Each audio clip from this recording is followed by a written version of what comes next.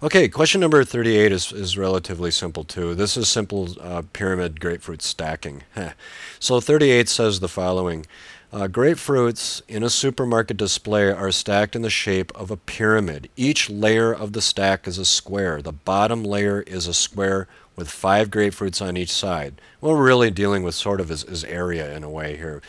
The side of each successive layer is made shorter by 1 grapefruit. What is the total number of grapefruits that can be stacked? Well, watch. If it's a pyramid, let's just deal with the bottom layer right here.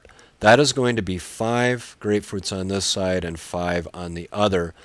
Or on the bottom layer, there's 25 grapefruits because 5 times 5 is 25. Let's deal with what would be the next layer. Remember, it's 1 less. So we have 4 and 4. That is going to give us 16. We have to subtract another grapefruit for the next layer. That's quite easy. That is 3 and 3 and 3 and 3. 3 times 3 rather gives us 9. So we know there's 9 on that layer.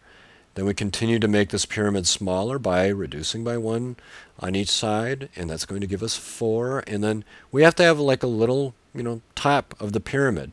1 times 1. That gives us really 1 grapefruit at the top. So all you have to do is add 1 plus 4 plus 9 plus 16 plus 25, which I'm not going to do, but when you sum all those together, it does give you 55. So you might want to work that one out yourself just to prove it. But that's how you do that one. Okay, let's go on to 39.